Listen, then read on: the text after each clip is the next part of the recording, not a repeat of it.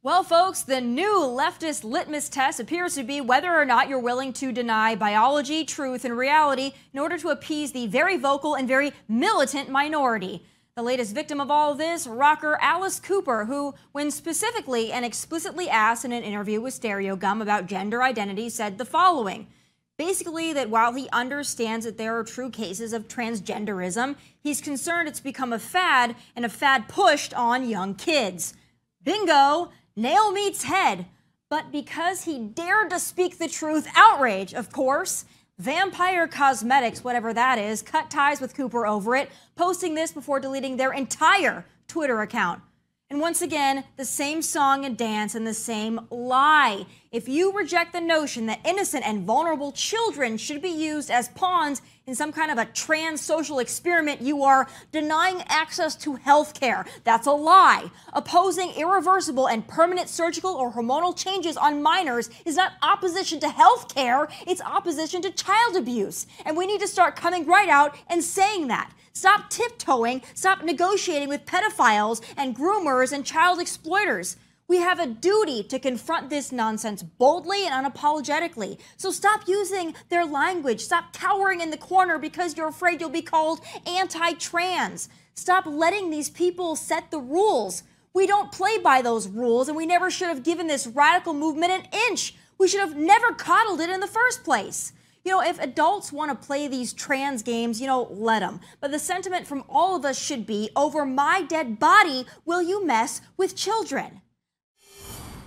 So, Ben, I want to jump right on into the mugshot seen and heard around the world. Now, the Trump campaign reportedly raising over $7 million since the indictment, the booking, the mugshot was released. So it feels like it's really Teflon Don right now, that he's continuing to gain ground. But now we've got an announcement, that these trials are really going to butt up to all the major milestones in the primary and general election season. So what's your take on how this is going to go down? Is it really going to keep helping Trump, or is there going to be a point here where maybe it starts to slightly fade away?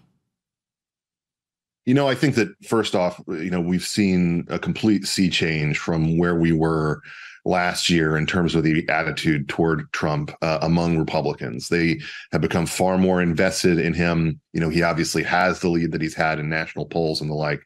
But a big part of that has been what they view as persecution by this government against him, targeting him in so many different respects.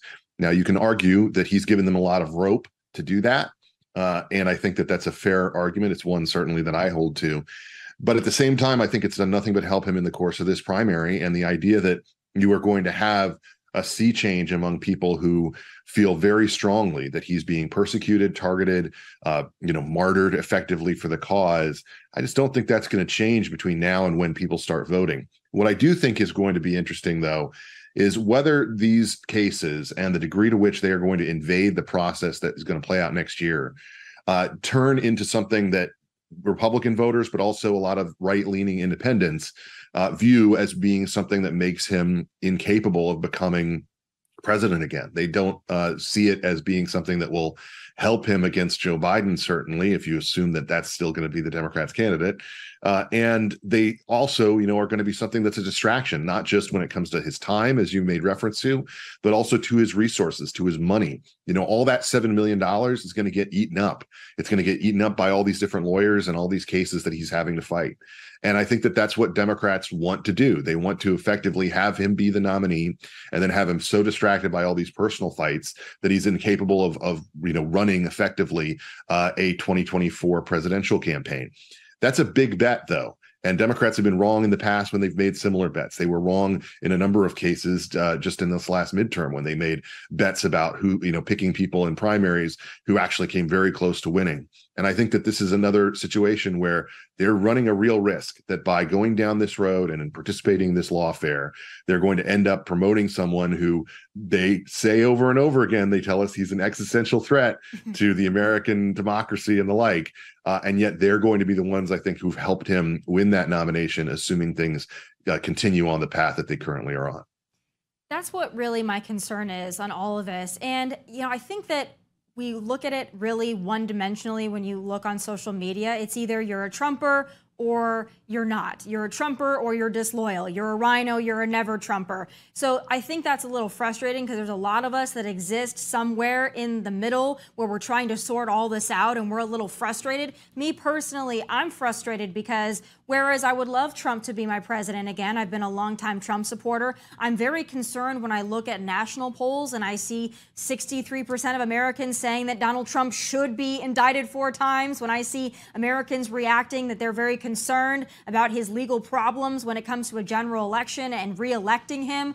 That gives me cause for pause, and I don't know how we ever correct the swamp, the deep state, whatever you want to call it, if we can't win an election. So that's why, for me, my eye wanders over to Ron DeSantis, who's actually gotten rid of activist DAs, who's actually effectively drained the swamp to a large extent in Florida. And I look at that and I see, boy, if Ron DeSantis could be our nominee and our president, we could still support Trump in his legal battles and his legacy, but maybe that's the better approach to actually get something done for the American people. But I fear that because there is this circling of the wagons around Trump, that we're not going to have a chance to get there. And that's where I'm wondering what your thought is, your analysis. Are voters going to change, these hardcore, immovable Trump voters? Do you think as we get closer that they're going to be maybe not so willing to take this giant risk? You know, what you're acknowledging there, Tommy, is really that it's kind of ahistorical for us in America to see so much tied up on a day-to-day basis with a politician. I mean, your average American historically didn't feel this way about the leadership of their party. And it's not something that's very natural for us. You know, we don't have that kind of tendency as a nation. And I think that one of the things that's really happening is that because of that divisive nature of the former president, we're not even having the kind of conversation that we should be having practically about what we want to see from the next presidency. I mean, one of the reasons that I think you should actually consider moving on from Donald Trump, even if you are a Trump supporter, is that he's only able to serve one more term. It's going to take a lot more than one term to fix the problems that we have in this country, and particularly the problems that have been accelerated under Joe Biden and Kamala Harris.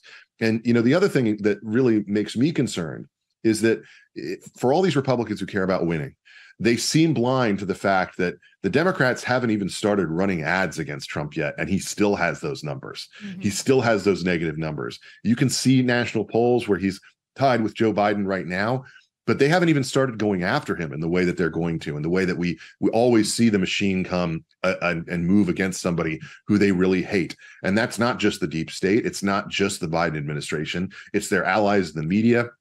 It's their allies in culture and in pop culture. It's going to be everything, just, you know, throwing everything that they can to keep Donald Trump from getting back to the White House, because they hate not just him, but everyone who, you know, feels that he represents them. All the voters out there who were, you know, wanted to send a shock to the system, a message to the system back in 2016.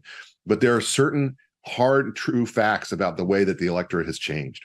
In 2016, more than half of voters were people who were born before the year 1965.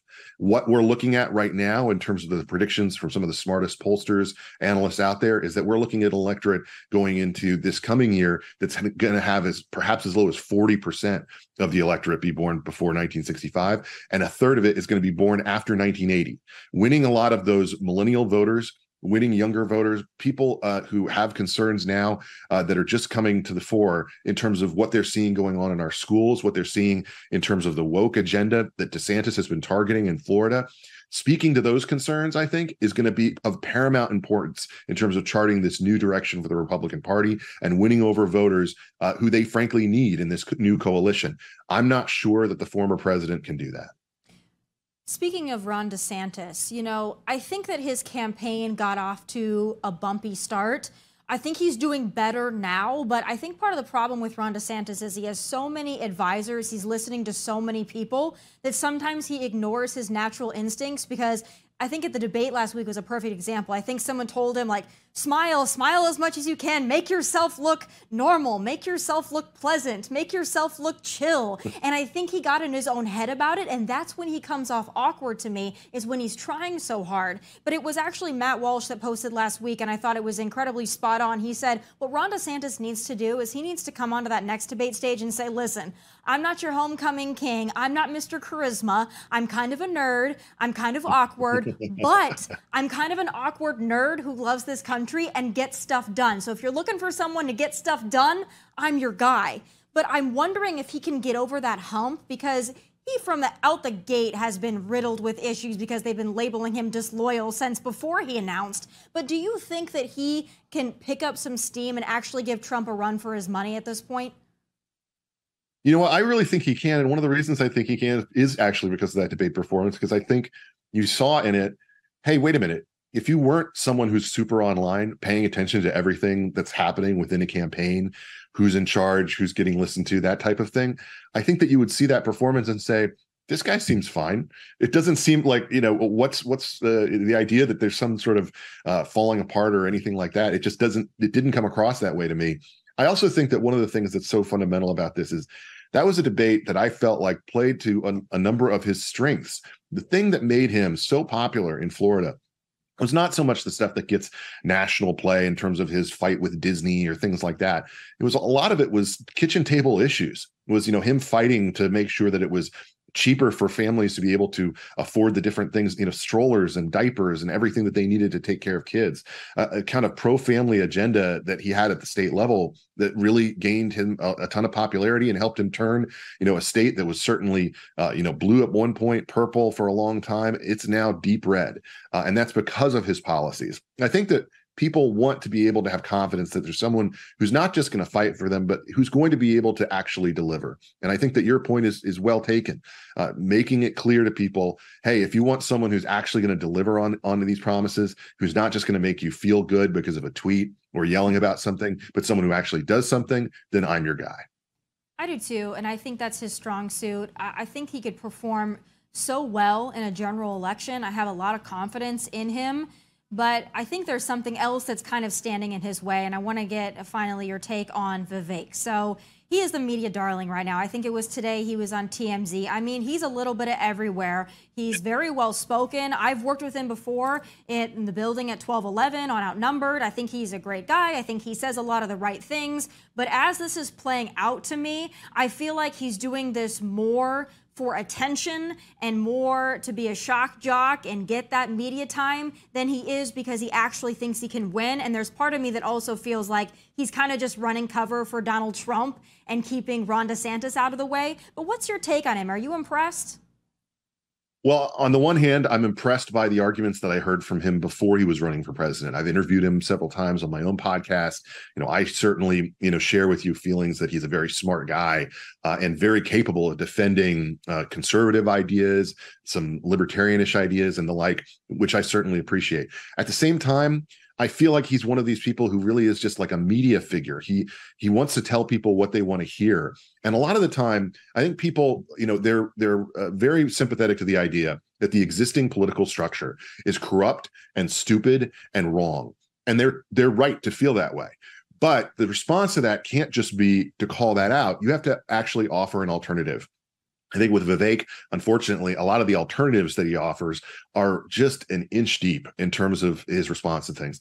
Just this weekend, he went on Meet the Press and was explaining what he would have done differently than Mike Pence. And he ran through a list of things that, man, I mean, it would be nice if you could just do that as vice president, but that's not the way the Constitution works. It's not the way the law works. All the different changes he wanted to make with the way that people would vote and the like. It's completely speculative. And it's the kind of thing that you hear from pundits who aren't very good at their jobs or who don't particularly care about whether the ideas they're throwing out there are workable or not. And frankly, I find that to be very irritating at any level of government, but certainly on the stage where you're contending to be commander in chief. So for those reasons, I really discount Vivek. I think that he's a flash in the pan candidate. And I think that once people start digging into and paying attention to the actual ramifications of his ideas, I think that they'll see that there's just not a lot of there. And people have compared him, obviously Chris Christie, who I'm no fan of, compared him to ChatGPT. But I do think he's kind of like putting questions out there, your Ask Jeeves candidate or what have you, where you turn to the AI and you say, just spit out something that I can use. But we know that doesn't work for book reports, and it certainly doesn't work for policy at the level of government that he's aspiring to. Yeah, there's not a lot of policy there. A lot of talk, a lot of things that sound good, and he delivers it well, but I think you're right about that. He just says things and people believe it because there is a certain segment of the Republican Party that does just believe that these things can be absolved overnight and then he could just be the quick fix, and they don't realize all the red tape that, regardless if you like red tape or not, you do have to go through. The Constitution being one of those things that's very important. Ben, thank you as always for your analysis. I really appreciate it, and we will just have to wait and see how this all goes down. Great to be with you.